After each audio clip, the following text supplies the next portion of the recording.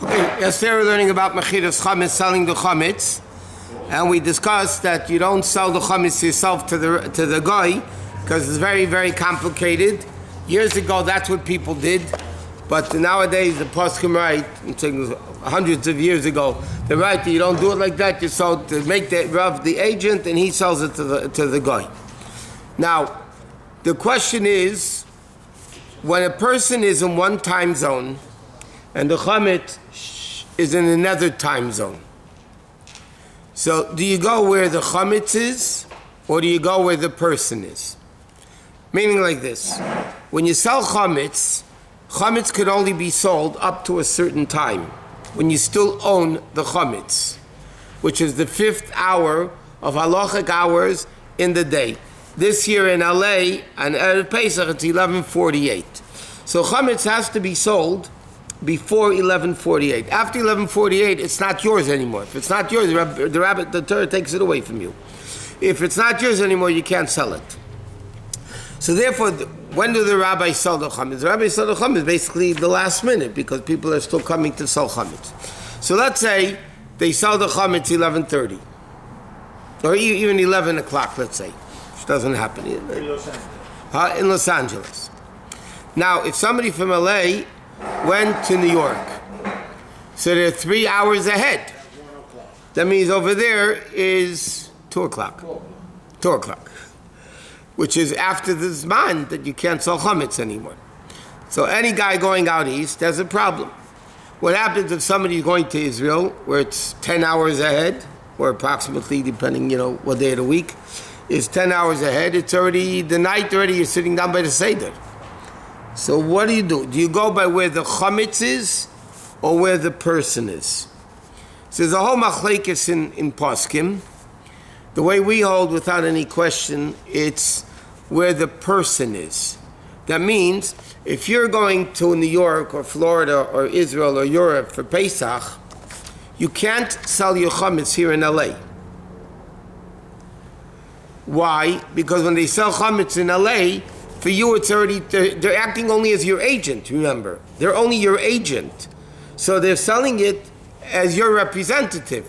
But if you can't sell Chametz anymore, the rabbi can't act as your agent to sell the Chametz for you. Why can't you sell it earlier?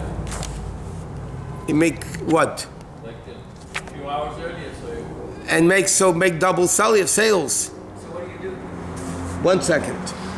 So many places, in fact the last few years I've done that also. For instance, for those people going to Israel or Europe, we do another selling a day before, Thursday. I mean this year would be Thursday. So the guy comes, it's a few names, not too many people going to Israel, so we sell it for them on Thursday. So by them, when Yom Tov starts, it's it's not a problem because they sold the Chametz on time. But the din is, it goes by where the person is. Even though many poskim say not, but Lepel, we hold definitely, it goes by where the person is. So therefore, if you're, let's say in New York, and you have Chametz in LA, it's no problem. You sell the Chametz in New York, and you're there, and then the Chametz is sold. What happens if you go to New York and you sell your Chametz in New York? Okay, then for the last days of Yom Tov, you come back to LA. Now, when the rabbis buy back the Chametz in New York, they buy it back right after Yom Tov, right? So there, right after Yom Tov, they buy back the Chametz. But LA is 3 hours earlier. So for you, it's still Yom Tov. So when they buy back the Chametz, is that a problem? Because they're buying back Chametz as your agent for you, but now you're still in LA. You came back to LA. So how do you do it? So the answer is that's not a problem, because when they buy it back, you don't have to acquire something you don't want to acquire. I don't want to acquire back the Chametz yet. When Chametz Pesach is over by me, I'll acquire it back. I don't have to acquire it before.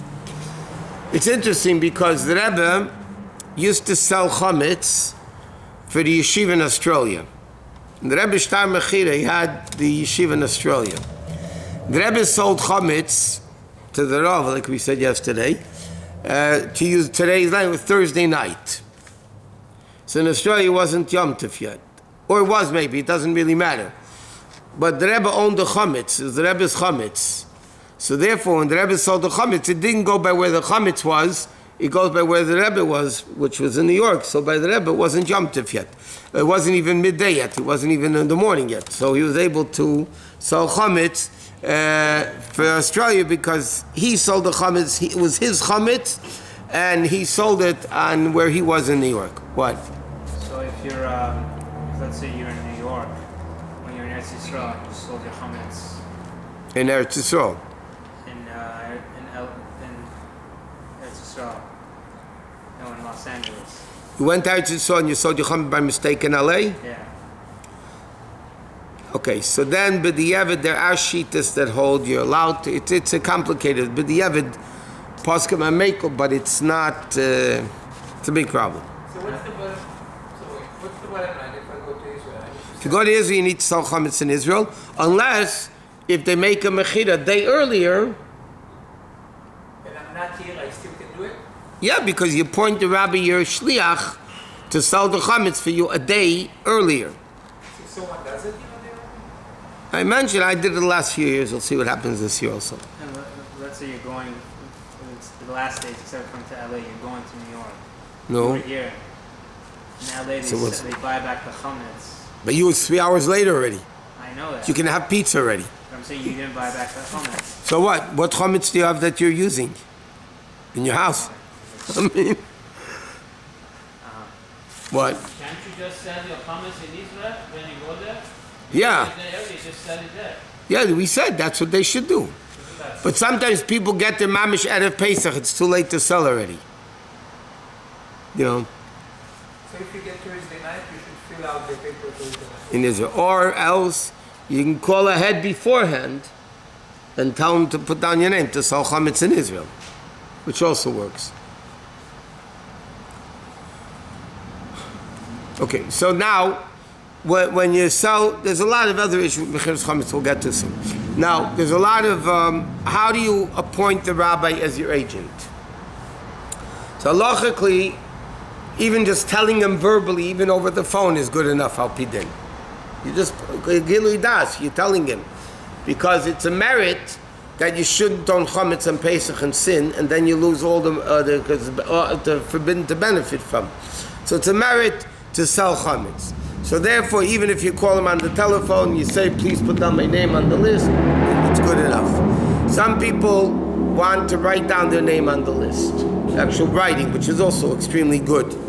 Some people, in addition to that, like to make the kinyan. Al pi din, you don't need the kinyan. The main thing is you write the name on the list, and that's good enough. You write the name and address. In many places, let's say you have a few addresses.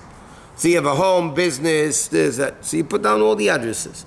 What happens if you didn't? Let's say you have 3 places and you only put down 2 where you have chametz. But the evidence is good because once you put down your name and address, it includes any place you own chametz. So it's better to pinpoint which address the chametz is in. Many people, we don't do it, but many people in the document of chametz write in the kitchen counter on the 2nd floor and the 3rd window of the, they'll write all the details. In our circles, we don't do it. Because the document itself says everything possible. Based on what you said before, it should, that it's based on the person and the place. So Right. it's sufficient for you to just put my name. And all that will be Yeah, but you want to tell the guy where to get it. You want to make it sell. I'm selling you my chametz. If I say to you, I'm going to sell you a warehouse, you don't want to know where it is? I'm selling you chametz. So he has to know where it is. What's the location of the chametz? So you write down your name and address. If somebody b'diavad didn't, it's still good. What? Somebody lives in New York, and the last days they're here, the kids are still home in New York. So They're still home in New York? What does that mean? What's the case? no, A person lives where? the person lives in New York, Yes. so they sold the chametz there. But the last days they're in LA, Right. so it means they don't want to buy the chametz back yet. Right.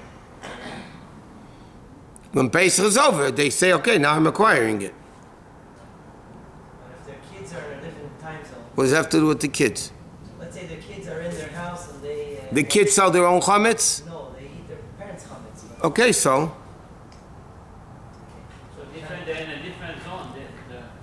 That doesn't matter because those who want to buy back that chametz they're eating, they could buy back, and those that don't. Even though it all belongs to the parents. Correct.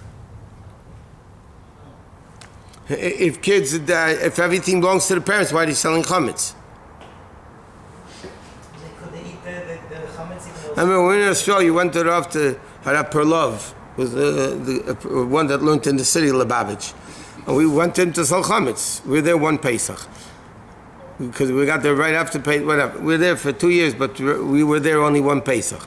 So we went there, Erev Pesach, the 6th of us, to sell his chametz. He didn't let us sell it.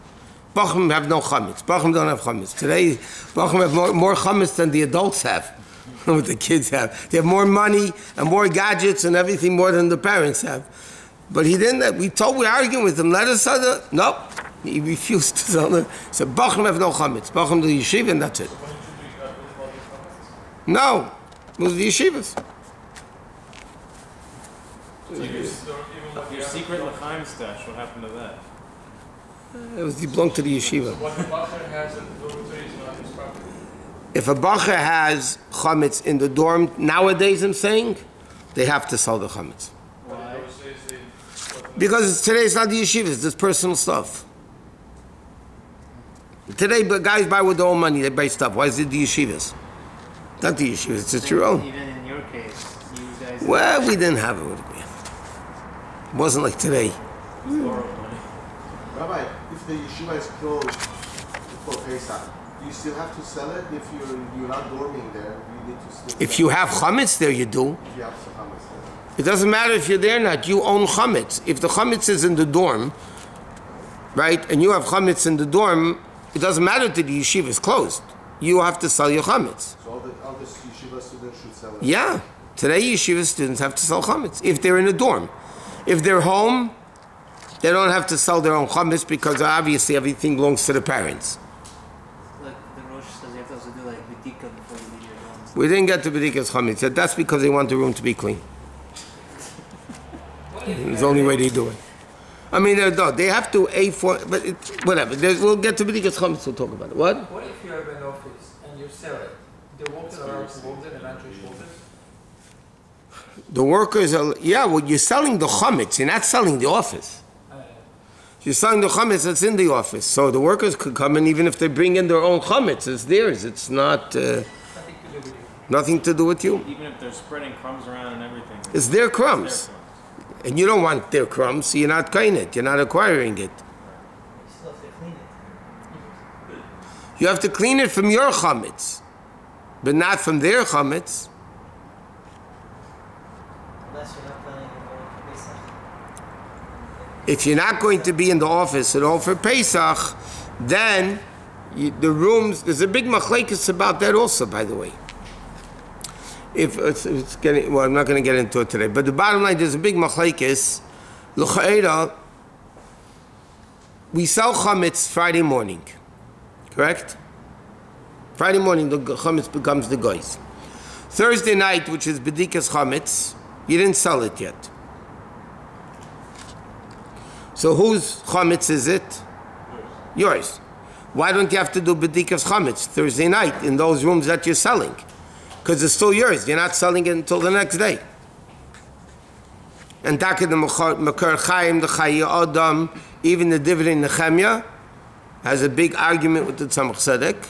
He holds the dividend Nechemia, the Talmud of the Alter Rebbe, that you have to do bedikas chametz. Tzemach Tzedek calls you don't.